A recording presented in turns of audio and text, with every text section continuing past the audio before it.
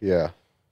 Did you see this story? I did. I saw the headline. I didn't read it. Ford invents a cable that can charge electric cars in about 5 minutes. Patent pending technology. 5 minutes is obviously a game changer.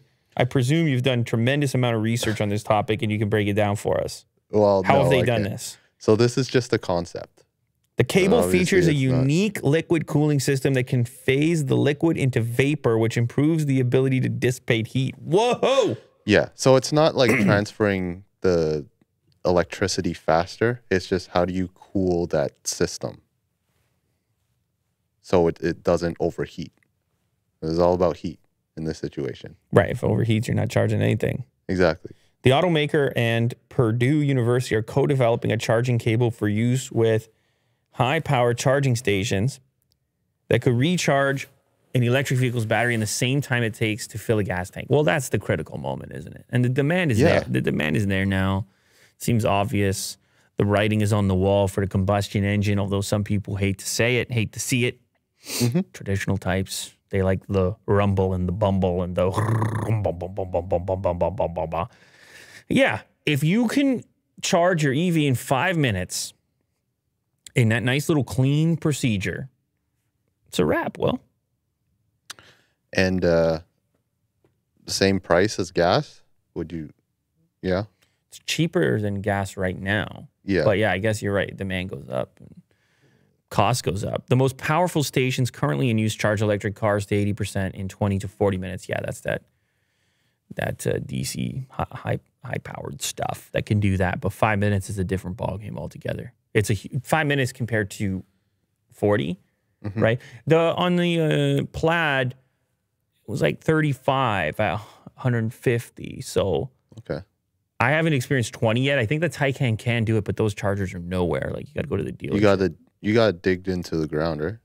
Yeah, exactly. Yeah, I got to call the local authority to put one of those chargers in. Cost me a couple $100,000 or something. Yeah. Hyundai goes really big with its latest electric concept video. Yeah, there's another There's concept. no video here. Yeah, there's no video. Concept. There's a lot of screenshots. Vehicle, but not video. That looks cool. I'm it down does, with that. eh? It's kind of Rivian almost. Little Rivian in there with a light bar in the shape. Sure, yeah. You can say that. I could say that. I did say that. It's got like a pixel panel at the front, the bumper there. It's personality? Would you call it personality? It does. Yeah. I think it does. Yeah.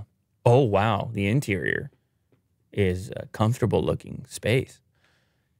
I just thought, yeah, like the look of it, the visuals look really nice. Did you call that lime green in there? Is that what that is? This is, yeah, party lime green. Yeah, it's very lime. Very neon. It actually makes me thirsty or something. These lights actually serve a purpose beyond just lighting things up. They said that it's going to act like a UV light as well. So it kind of just sanitizes the whole interior. People every love time. the sanitization. But I would imagine like this would be, you know, in the future where this is a taxi. Like a completely automated taxi, no drivers. Fully sanitized at all times. Yeah, it's just... Did you see that other concept, which looks like a car from the 80s? Oh, yeah, that was one of the stories, but... was that Hyundai as well? I didn't open it. Well, that one doesn't... That other one, it might have been Kia or Hyundai, but that one doesn't look feasible. This looks feasible, just based on the sort of modern aesthetic that seems normal. Does it say anything else about expected range? Is it just strictly a concept? The 7 is one of the biggest concepts we've seen from the South Korean automaker. Wheelbase that stretches 10.5 feet, longer than the Cadillac Escalade. Oh, that's a big vehicle. Extra tall grille also puts this concept firmly in the dangerously large camp of vehicles that it includes the Escalade and other oversized SUVs and trucks. Coach-style doors, adjustable seating, and retractable controls. Oh, yeah, retractable controls are cool. When it's in autonomous, just get rid of the controls altogether. It's just a concept by the looks of it. Charging, the Hyundai 7 is capable of charging from 10% to 80% in about 20 minutes. Oh, okay. Targeting range of over 300 miles. A vision of the automaker's autonomous vehicles may look like in the future. Yeah, I don't know if there's no specifics. They're not like saying when they're making it or whatever. Oh, no, actually, go down. There's a link right there. Heritage Series Resto Mod EV. Yeah, that's This is the classic. Yeah, that's the one. Yeah. Super villain vehicle. I would buy that. That's cool. I would totally drive that. Like, no problemo. The interior is as cool, if not more cool than the exterior. With the simple rims. I mean, that was luxury like, 40 years ago or whatever. Full on tint. Scroll down and see if we can get the interior shots. It's definitely super villain territory. Look at the interior. I mean, the interior is better than the exterior. Yeah.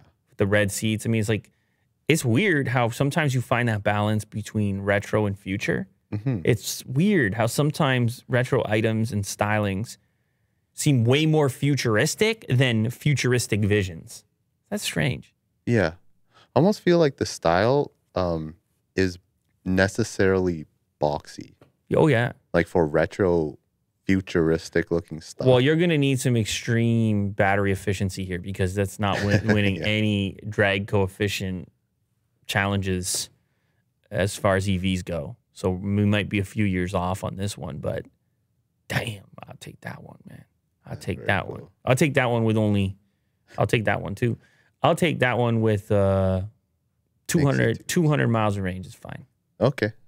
Yeah. Yeah, let's order one then. 200 miles.